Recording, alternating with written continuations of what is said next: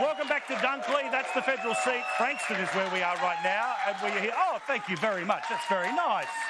We're here at the Cheeky Squires. It's nice to get a little chant like that. I do appreciate it. We're here with several of the candidates who will be putting themselves forward on Saturday in the by-election that is here. Of course, representing the Libs is Nathan Conroy. We've got Chrysten Abram from the Libertarian Party and also Mackenzie Heath from the Australian Democrats. The Labor Party and Greens chose not to be here, but thankfully we've got George, I think, who's got a question now. Come on over, my friend. What do you got? Very grateful to be here, Paul. Thank you. As both a potential federal member and a local voice for the seat, what is your perception on what some deem in the media is an out-of-control youth crisis occurring in various parts of our country? Do you believe this is so or otherwise? Okay. Nathan.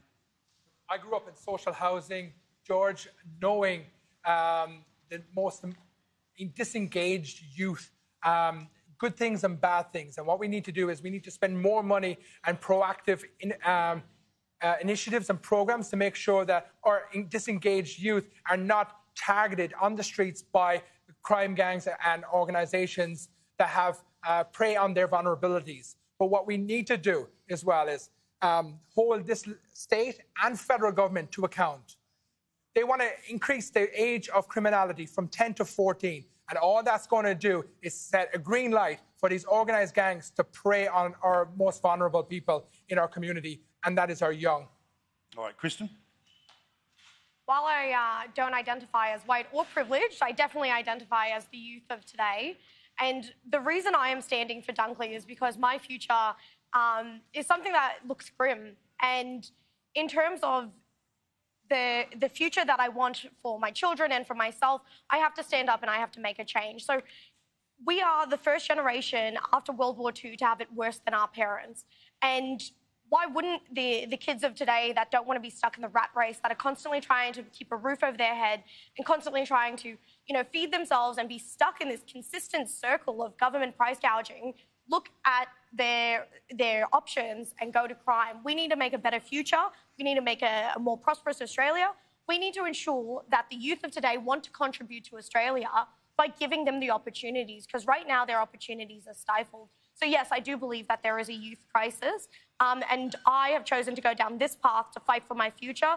Not everyone is given the same opportunity as me, and I'm out there fighting for them too. If you don't win the election, can you come back as a panellist on my show? You're very good. You're very good. Mackenzie? So I wonder how many people here have said the words, oh, where are their parents? When you hear about these crime sprees and the young people. Now, youth crime's nothing new, but we've been talking about a cost of living crisis. People are doing it tough.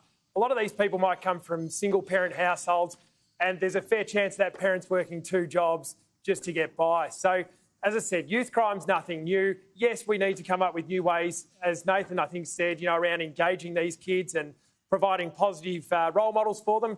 But let's also understand this is a bit of a side effect of the current economic situation. Good stuff. All right. Hello, lovely to see you. All right, we've got Trudy here. Trudy, what's your question? As president of the Frankston Brekkie Club, I've witnessed since the 2022 federal election, families and our less fortunate people in Carrum Downs and Frankston North are struggling to survive, let alone thrive. I want to ask you what you'd do if you're in Albo's shoes right now. Right. Nathan, I'll start with you. Thank you, Judy. Look, since 2022, people are worse off under this government. It's simple facts. Food banks in Frankston North, Carrum Downs, the Community Support Frankston are at record levels. More people are becoming homeless since I came to Australia now than ever before. When mortgage rates are through the roof, 12 in the last 12 months, or since the current government. And then you have electricity, gas, everything going up. People are hurting. As I said earlier, people are choosing between bills and food. And people in Mount Eliza and Frankston South are now seeking help at food banks. And instead of spending $14 million advertising tax changes, we should be putting into the most vulnerable people within our community. Thank you. Chrysten, I'll ask you the same question here. It's an extension in and around cost of living, but what's your answer? There's no denying that there is a homelessness crisis down on the peninsula and that there are people struggling to feed themselves. There was actually people sleeping rough at Oliver's Hill, and just after the pandemic, the council told them to move on. Imagine that, the council telling them to move on rather than looking to help them. And Nathan's completely right that there is, the food banks are out of control at the moment. There is one charity in Seaford at the moment that is feeding about 1,500 people a fortnight. What are we doing in terms of ensuring that the homelessness and the cost of living is at a better place for us to ensure that we're taking care of our most vulnerable? And the Libertarian Party have solutions to those problems. We're not fixing the symptoms, we're fixing the problem. And that is by cutting fuel excise, that is by raising the tax-free threshold, which is actually quite similar to Heath's policy, raise it to $45,000 and have a flat 20% tax on that. We reduce the cost of taxes that end up on our groceries, our clothes, all of the other goods, and we will see that everyone in our community, as well as Australia, will thrive.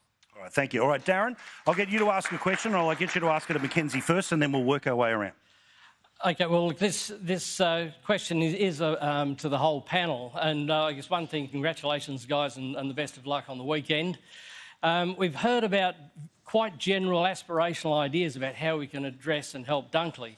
What I'm interested in is if you're successful on Saturday, what will you take to the Parliament that really addresses some of the nuanced issues in Frankston and it's directly focused on Dunkley rather than a more general and national approach to the cost of living? I'm going to go first. Yeah, so one thing that I think really needs addressing is gambling reform. I think pretty broadly there was a lot of support for Peta Murphy as a great local member doing good work in the community.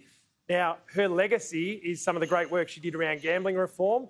That's currently sitting on Albo's desk gathering dust. 31 recommendations, ready to go. He's talking about consultation now. It's ready to go. It needs to happen. So much money out of our community gets ripped out and goes to the operators of pokies and to sports betting agencies. That needs to happen really quickly. So that's one of the nuanced approaches. Good stuff. All right, thank you very much. All right, sadly that's it for questions, but I want to give you all a chance to give a final pitch here about the way that it works. We'll start again. You get to go straight from answering to a final pitch. Give us the 30 seconds of why we're going to vote Australian Democrat on Saturday. Look, I think if you look at the current political landscape, Paul, there's a lot of people standing on either side just shouting at each other. We've seen that at the pre-poll booths over the last few days, and I've been really frustrated to see that. What the Australian Democrats offer, my sister actually coined the phrase the sensible middle as she's handing out how to vote cards at the polling booth. We just need someone in the middle with a rational voice to take the sting out of all these arguments and just come at it from an evidence-informed point of view. And we just really need to get some sensibility, political accountability. These, I hate to say it, but the Liberal and Labor Party, they're just all about self-interest. We need someone in there to keep the bastards honest, as the saying goes. All right, round of applause for the Australian Democrats. McKenzie Heath. All right, Chrysten, the Libertarian pitch, go. As a Libertarian candidate, I understand that the two-party preferred system and Labor and Liberal have put us in this situation. I am fighting for my future. I am fighting for your children's future and my children's future. I want to ensure that we have a prosperous Australia, that we are thriving, that we are not consistently price gouged by the government, and we are able to enjoy each other's company. We're not relying on social divisiveness perpetrated by Labor and Liberal. We are one community, we are one Australia, and I want what's best for our community. All right, good stuff. Thank you. Nathan, what's the Liberal pitch for Saturday? Over the past few weeks, we have been speaking to people right around the electorate of Dunkley, and people are hurting. Cost of living is out of control, housing is out of control, and health is out of control. We have crises in all these three different things. People are struggling right now, as I said, Paul, choosing between bills and food. I'm going to take the fight to Canberra because we need to send Labor a message, because we don't need a $14 tax break in 5 months' time. We need cost of living relief now. We need cost of living relief. We need community infrastructure. Metro Melbourne and Geelong. People are going to Geelong for the first time. We want to put Frankston City and Mornington Peninsula on the map. We need to build more infrastructure, not less. And his government has cut $3.9 billion from Victorian infrastructure, and we need more infrastructure, not less. As our community is growing, we need to put Frankston City, Mornington Peninsula on the map. Good stuff. Thank you very much, Nathan. Please keep it going for all of our candidates. Thank you for being part of it. So, they mentioned the pre-polls. That's where I was today. And I didn't ask them which way they were voting, but why. When did you make your decision? Oh, probably when I was 18 years old. Does that help you? You've been one way the whole way? Yeah, I don't change my mind. Look, the person I voted for, I've always voted for that party, so I always know every election, to be honest with you. Yeah. Yeah. You're the same? I'm the same, yeah. Look, back in the day, years and years ago, look, I voted Labor, but just not now, not anymore. I'm done. So what was it about, what are the issues that made you help decide which way you're going? Cost of living, the main one in the area. The things that mattered to me, I kind of went with that. So, like, community was, like, number one for me, and, yeah, cost of living was, like, very close after that. Issues-wise, what makes you vote the way that you vote? I think I voted for people that supported our local area, like Frankston. That was the one thing that caught my eye. Oh, definitely the cost of living. That's across, everyone's aware of affecting everyone. So if that got better, then, yeah, that's what I'd like to see. Do you believe that there's one side more than the other that's got an answer for that? Oh, I think everyone's trying to probably come up with an answer. I don't think anyone has the right answer necessarily. I think it's something we'll figure out as we go along and as it evolves. People are sick of governments, councils, whoever, just telling them what to do. What's the most important thing that you think is about Dunkley, about what you would like to see come out of the election, regardless of who wins? That everyone's working together. I think that's more important than anything else. On the polling booths, we will get to a real debate in a moment's time, but a little moment I have to apologise to the man I kept calling McKenzie. His name is Heath. It is Heath McKenzie from the Australian Democrats. I apologise.